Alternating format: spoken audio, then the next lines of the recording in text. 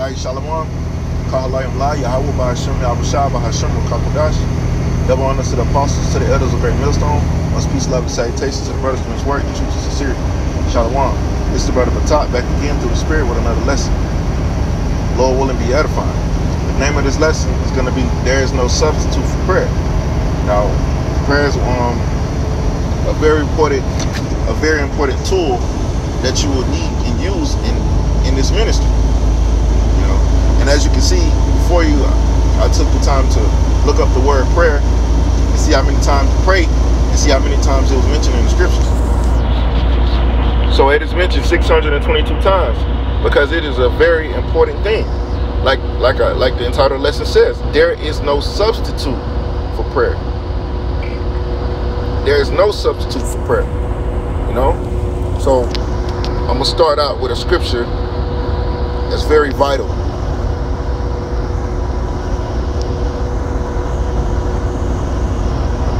This is 1 Thessalonians 5:17.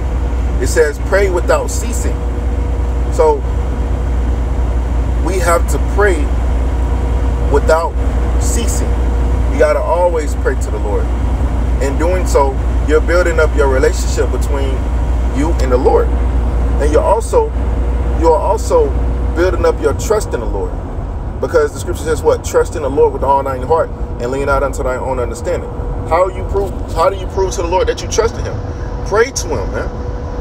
That's one of the ways of trusting in the Lord. Pray to the Lord to deliver you out of, different situations or whatever the case may be. Pray. That's also you putting your trust, and you also putting your what? You casting your burdens upon the Lord, like the scriptures tell you to do. So we got to cast our burdens and our worries upon the Lord and let the Lord sort things out for us. Because guess what? Who's in control? Yahweh by Hashem, Yahushua is in control. We're not in control of anything, man. This is the Lord's, this is the Lord's movie. We're just playing our parts in it. And a heavy part of that movie role is to pray to him.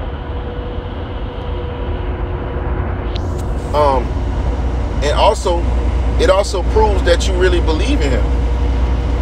Let me get a real quick precept. Book of Mark, chapter 9, verse 28. It says, Yahweh said unto him, if thou canst believe, all things are possible to him that believeth. So anything is possible to you if you believe in the Lord. You pray to the Lord to increase your faith, increase you, make you more courageous, give you more wisdom, whatever the case may be, more faith, whatever it may be. You're feeling weak, you feel like you're not watching enough videos, you feel like you're not doing enough of this, pray to the Lord, man. Because that weapon is there for your benefit. Like I said, like the scripture says, pray without ceasing. And like I made a statement, there is no substitute for prayer. There's no substitute for prayer, man. You can never go wrong praying to the Lord, man. Yahushua himself did it. Prayed to the Lord constantly. And that showed what? He trusted in the Lord. And the Lord, what? Guided his footsteps and helped him in his hour of need. When he had to face the cross, the Lord gave him strength.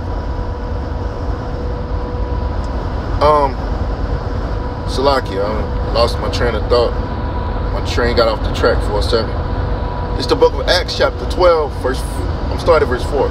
It says, and when he had apprehended him, he put him in prison and delivered him to 4 quarterings of soldiers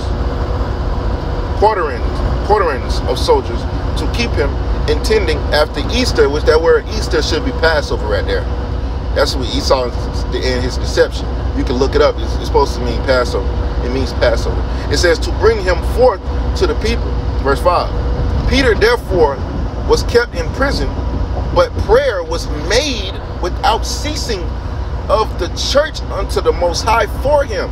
So the people of the church was constantly praying to the Lord, for Peter to be released.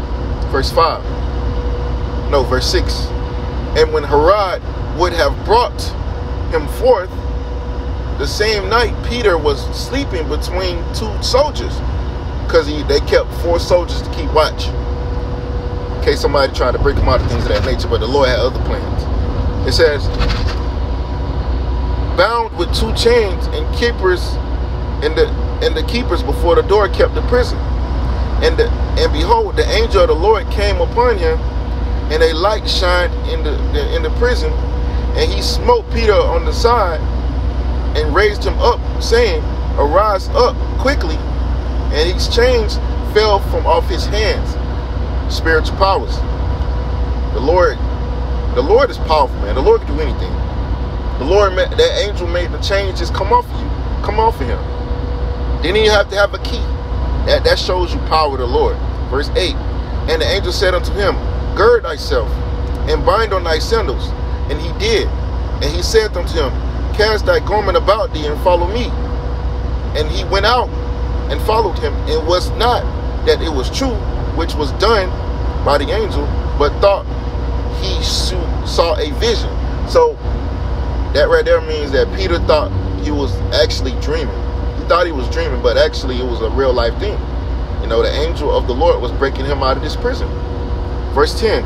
When they were past the first and the second ward, they came unto the iron gate that leadeth unto the city, which they went out and passed on through one street, and forthwith the angel departed from him. So the angel had one job, which was go and free Peter out of prison. So the point being, the church prayed constantly for Peter to be returned, and that's what the Lord did. That is what prayer does.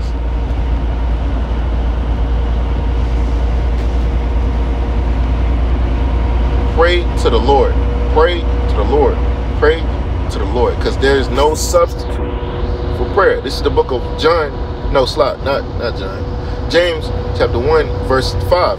If any of you lack wisdom, let him ask of the Most High. How do you ask of the Most High? You pray to him. You know, pray to the Lord and ask for more wisdom. In the Lashmor and Kodash, man. You know,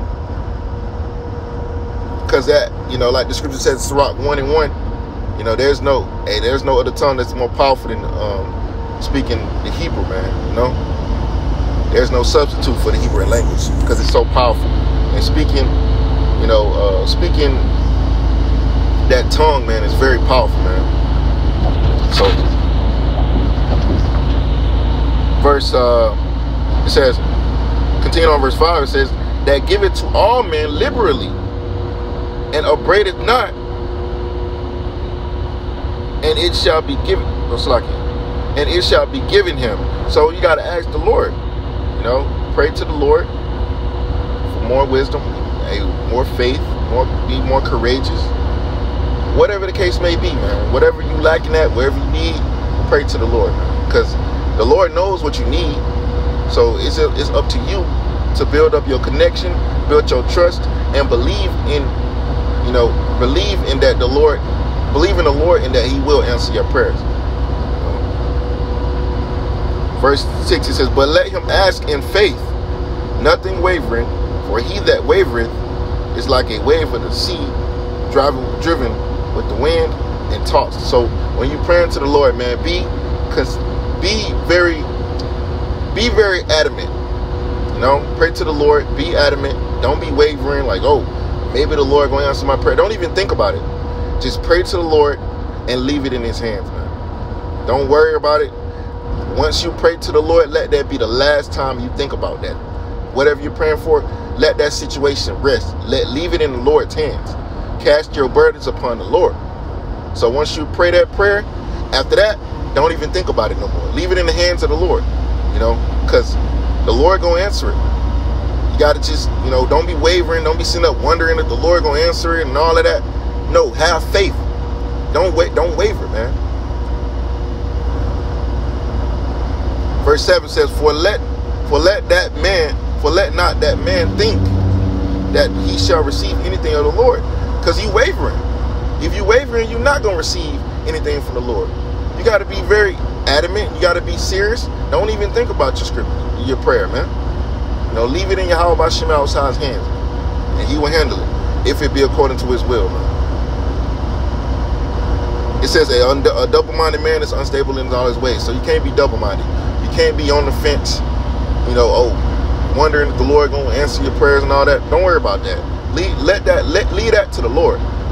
If it's according to his will, he will answer your prayers. And most importantly, you should be asking for things that benefit you in this truth. You know, asking for more wisdom and knowledge and understanding can't hurt you, man. Asking for wisdom, knowledge, and understanding, how could that hurt you? You know, the scripture says the Lord upbraideth not. I mean, he ain't gonna hold it back.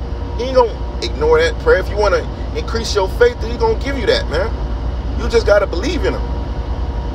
It says he give it to all men liberally, freely. You know? So remember to always pray, man, you know? Pray without ceasing. Pray without shutting up. You gotta constantly pray. You know? Salaki, okay. I lost my train of thought. I'm trying to get some scripture that says prayer. Because it's like, you know, kind of, look at King David. He was always praying to the Lord in his songs, man. And he was a man after the Most High's heart.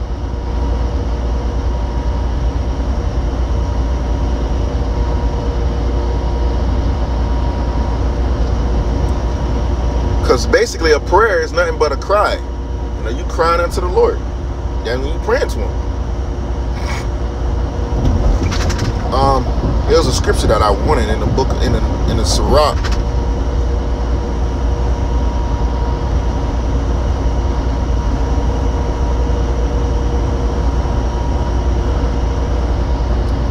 This is off the dome. This is the book of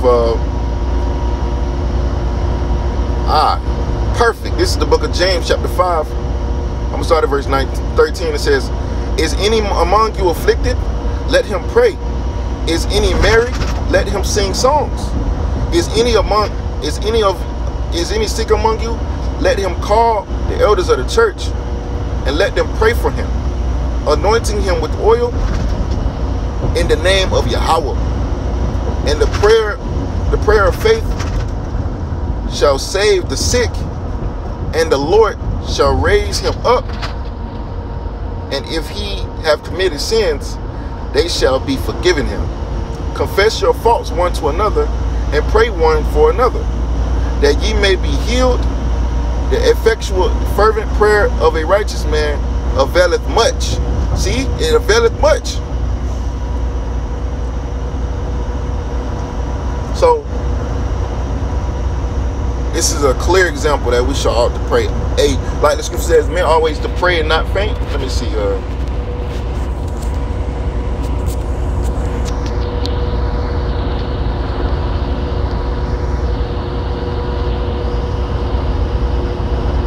It's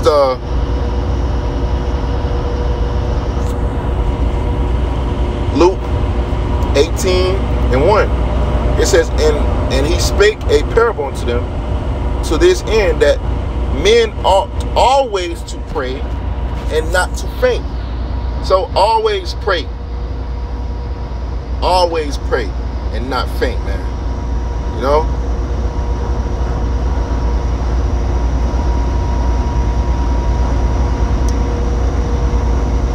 Always pray. And the scripture says it.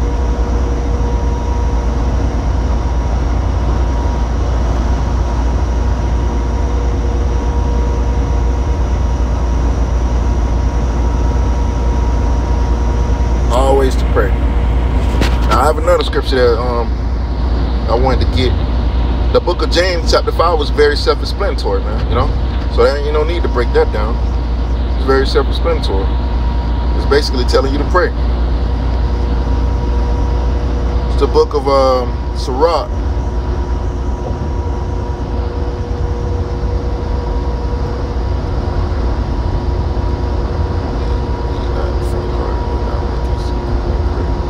Sirach 7:10 says, "Be not faint-hearted when thou makest thy prayer, and neglect not to give alms." So be not faint-hearted when you pray. That's the same like it says in the book of James. That's wavering. You got to be fervent. Don't be faint-hearted. Be strong. Believe in the Lord, because that right there is building you up through the Spirit. Um,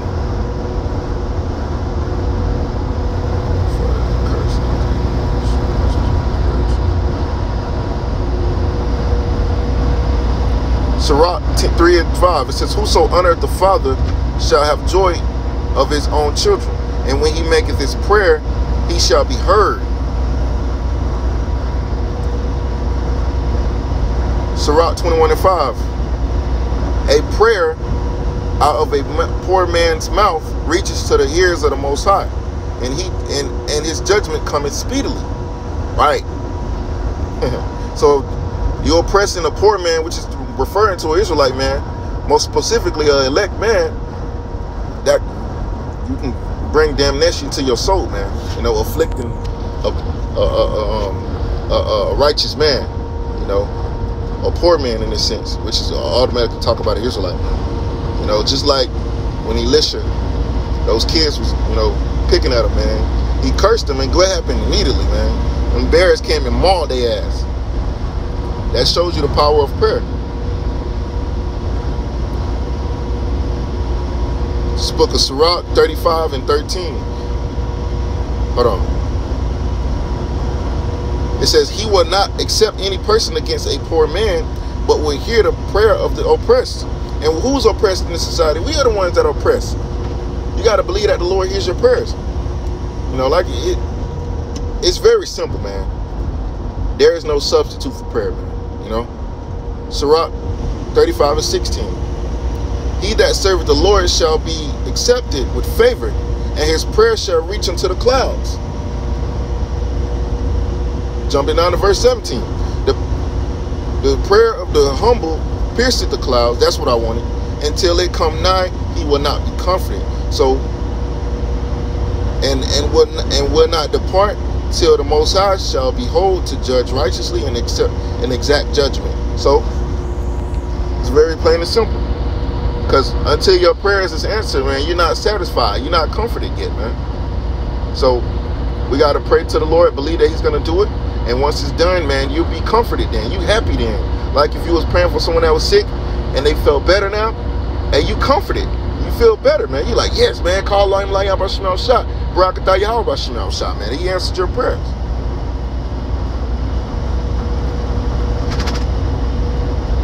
So, bottom line, man, there's no substitute for prayer, man. You know, it's written all throughout the scriptures. It's a tool that we need and that we need to exercise and use, build up our relationship with the Lord. And Lord willing, we be delivered, man. You know, pray for strength, pray for be courageous, pray for whatever that you need through the Spirit, man. And to guarantee the Lord's gonna, He's gonna answer your prayers, man, and you will be comforted. So, with that, man, I'm gonna give all praise and glory to Yahweh Ba'ashem, Yahweh Shah Ba'ashem, Rakakudash.